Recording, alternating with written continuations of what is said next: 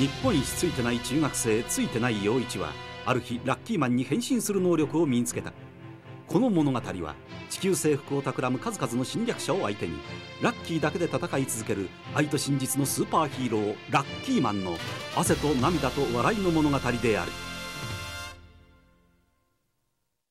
沖のかもめにふかしも取られてついてね。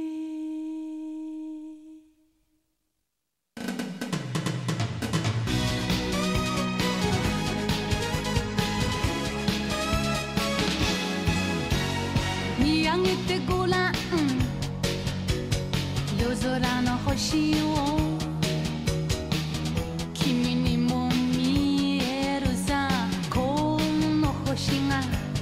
ラッキーラッキークッキーや白あき、ラッキークッキーもんじゃ焼き。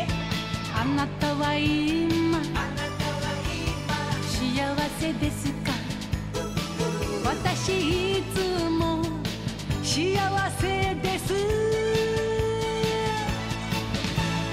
ついてついてつきまくる、それが私だラッキーマン。ついてついてつきまくる、それが私だラッキーマン。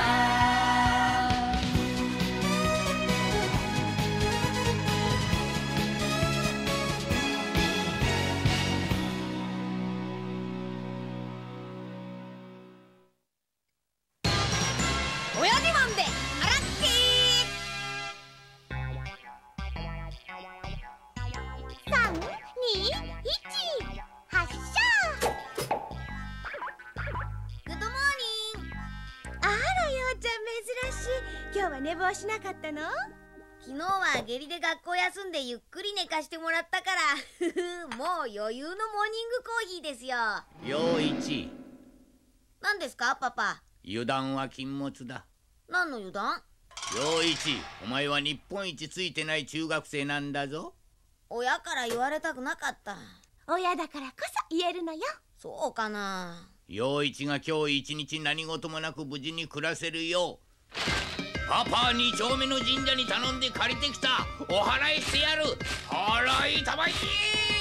やめてよ。はれほれはおばちゃんでかまっちゃお。払いでこうもっと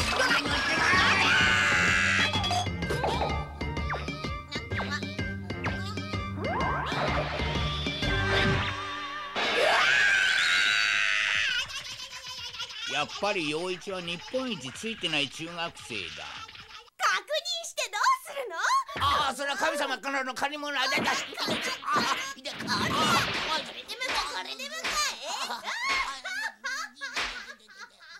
なんか今日も嫌な一日が始まりそうな予感がする。こういう時は日本一美しい中学生の綺麗だみおちゃんのことを考えようっと。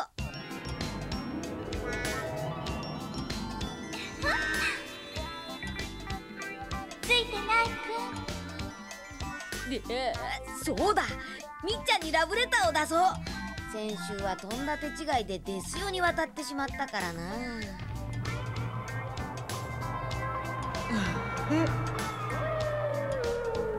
ついてないくん。よ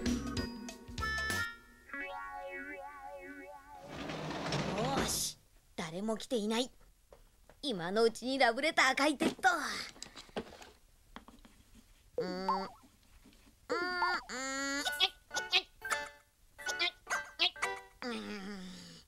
書けた。ラブレターをみっちゃんの机の中に入れて、完璧。今日の俺は何もかも久々についていると見た。みっちゃんが来た。ついでにですよもう。どっこいしょ。どうしてみっちゃんの席にですよが座んの？あら、またついてないくんからラブレターもらっちゃった。どうしましょう。また？本当に愛されてるのね。誤解だー。ついてないくんいたの。マイダーリン。プルプルプルプルプル。だいたいどうしてですよがみっちゃんの席に座るんだよ。昨日席替えしたの。ついてないくん昨日休んだから知らなかったのね。やっぱ今日もついてね。ちなみについてないくんの席は愛するですよさんの隣よ。オーマイゴー。運命よね。愛する二人が隣の席になるなんて。やだ、こだついてない運命なんかやだやだ。それと新学期の保健委員の女子は私で、男子は俺ってか。俺の人生は終わった。立つんだジョージ。そんな涙流して喜ばなくてもいいじゃない。全校生徒に次ぐ火事だ。逃げろ。今度は火事だってよ。火事よ、火事火事何すんだよ。火事。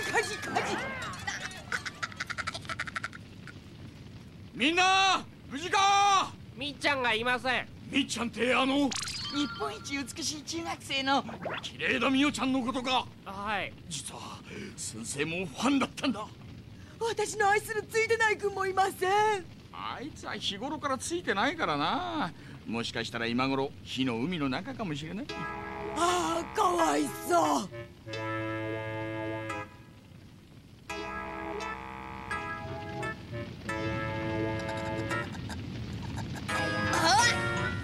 逃げ遅れた。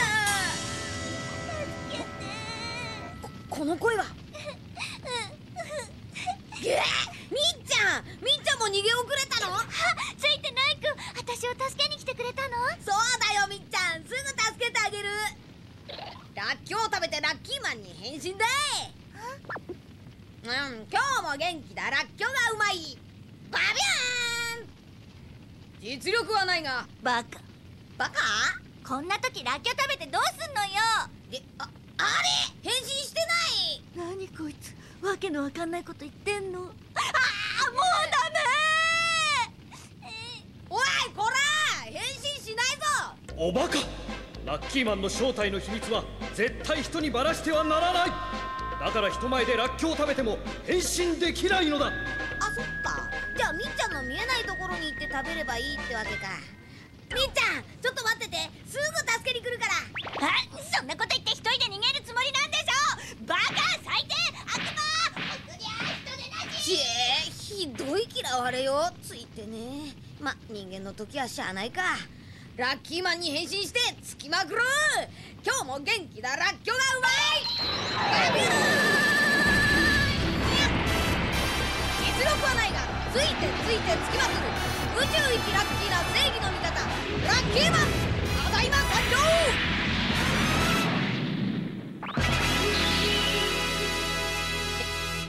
誰もいないところでカッコつけてもしょうがないか。ラッキークッキー超クッキー。みっちゃん助けに来ましたよ。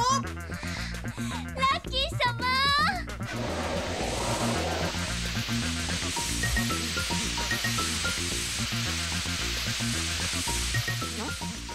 ラッキークッキー消火器が出たということは、ラッキークッキーチーズケーキ。おー、やっぱりチーズケーキが出た。まったくラッキーな能力だぜ。みっちゃんどうぞ。私甘いものに目がないの。よかったらお茶もどうぞ。嬉しい。いやー、ちょっとキザだったかな。ラッキー様ってどんな状況の中でもユーモアがあって素敵。大好き。みっちゃんに面と向かって大好きなんて言われるとラッキーマンになって本当によかった。おっといけない。また火が回ってきた。すぐに逃げよう。みっちゃん背中に。はい、そうね。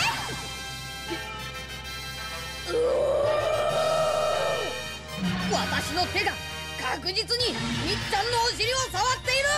ラッキーマンになって本当によかったぜ。どうしたのラッキー様、涙が。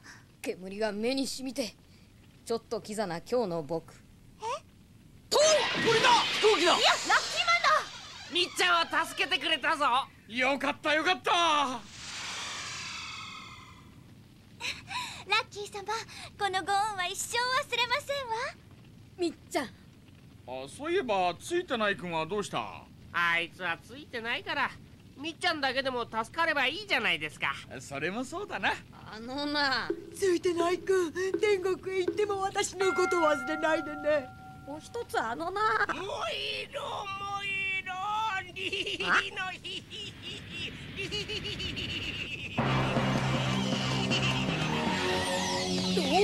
もっともいいのビビビラビなんなんだお前は。もしかしてこの火事の犯人か。バレちゃしょうがねえ。俺は宇宙の彼方からやってきた地震、雷、火事、オヤジマンだ。地球人の嫌いな地震、雷、火事を使って人間を恐怖に陥れ絶滅させ地球をもらっちゃうつもりなのだ。ブリビーのビ地震、雷、火事、親父マン。あのブリーフだけは許せん。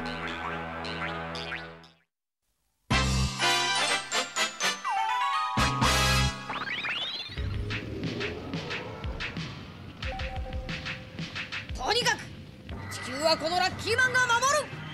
ラッキー様、うっとり。何よ、ついてないくんの方がもっとうっとりだったわ。この親父マンに勝てるかな。行くぞ、ラッキーパンチ。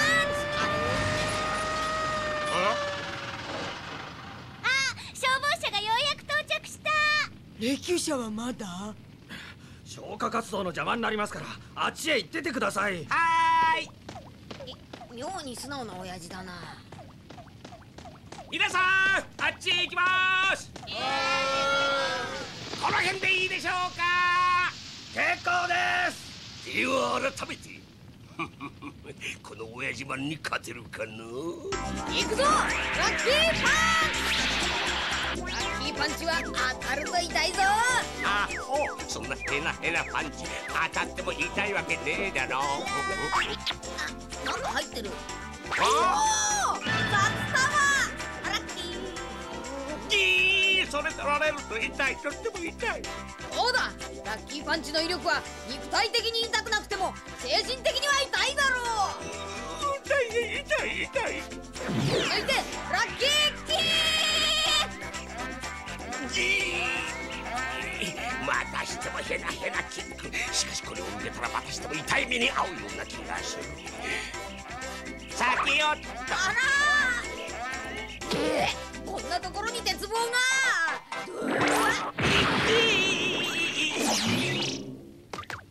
どうだ、ラッキーキックも痛かっただろう。おお、燃えてる。だ、火事だと思って来てみたらラッキーマンが戦ってるぞ。本当だ。ラッキーマン、相変わらずラッキーマンしてるか。してるよラッキーマン、君はついに自分で言うのもなんだがこのハゲチャビンを本気で怒らせてしまったようだね。この地震、雷、火事、親父マンの本当の恐ろしさを思い知らせてやる。まずは地震攻撃。ゆさゆさ地面が揺れる。死んだハゲだ。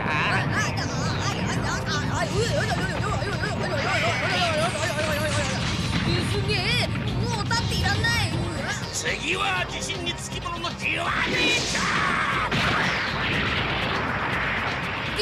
真下にジワレが。地獄に落ちるラッキーマン。とか言っちゃって。私は飛べるのだ。地震やジワレも空にいりゃ大丈夫さ。もう怒った一升瓶ラッパの実火事ボーボー攻撃だ。焼け死ねラッキーマン。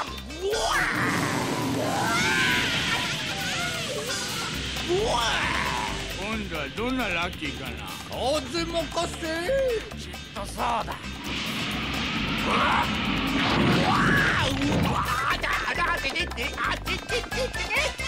っぱりな。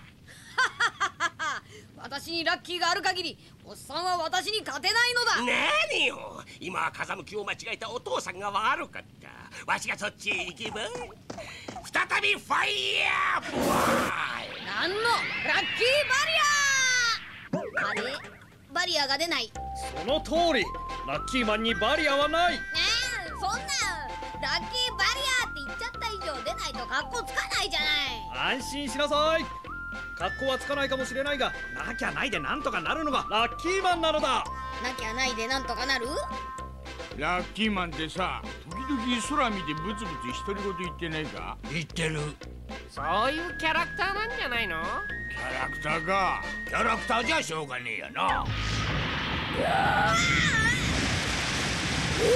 さっきの地割れで校庭のスプリンクラーの水道管が破裂したんだ。どうだ、すごいラッキーだろ。あ、小判。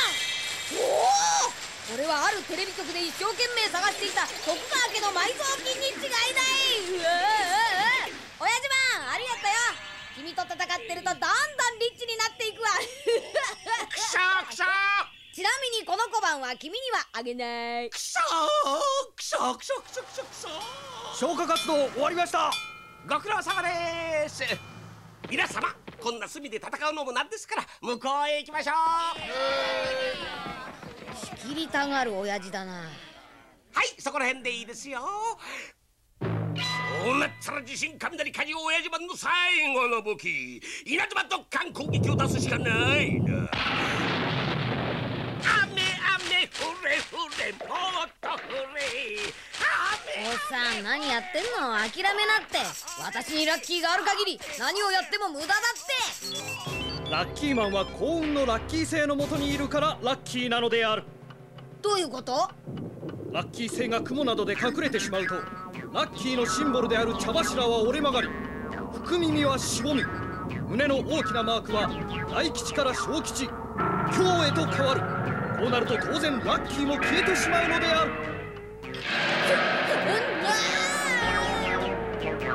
雨雨降れ降れもっと。あとは自分の力でなんとかしましょう。茶柱が曲がった。福耳がしぼんだ。胸のマークが強になってしまった。いやー、雨が降ってきたぞ。やがてこの雨が台風となり、でっかい雷がお前の頭に落ちるのだブリ。雷が落ちる前にお前を倒してやる。ラッキーパンチ。うわー、うわー、うわー。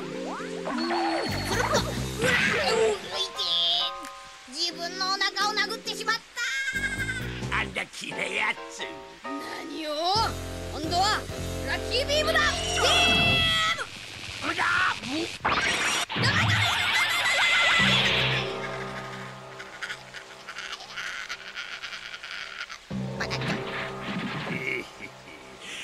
どうやらお前のラッキーはすっかりなくなったようだな。もうすぐ雷がお前の上に落ちるであろう。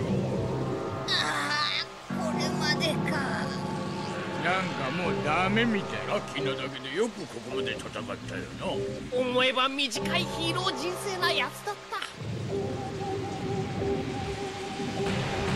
ッキー様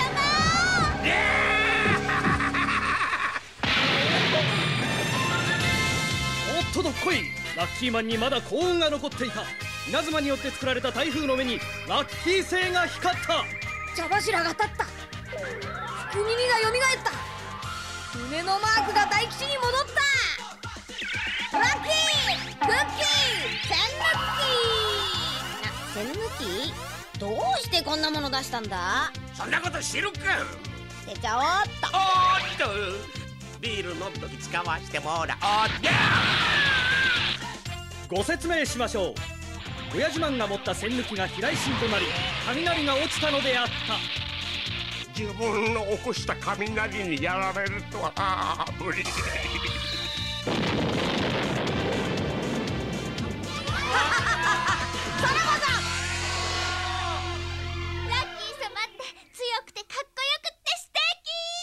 ついてないくんですよ。あなたのことを一生忘れません。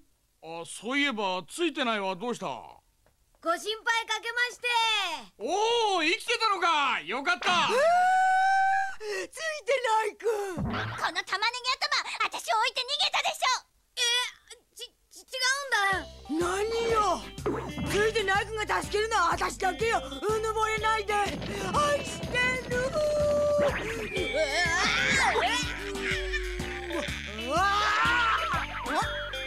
うわ、珍しくついてる。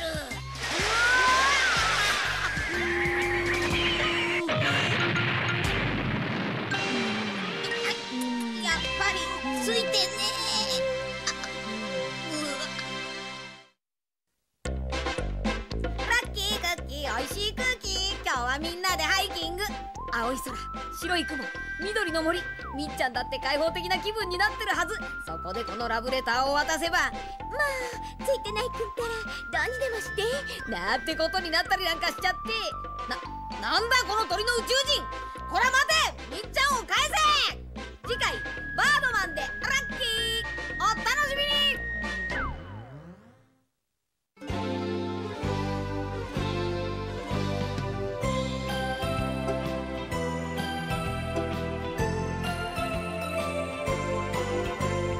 ピンク色の子豚が空を飛んで、パラシュートで恋を運んでくるわ。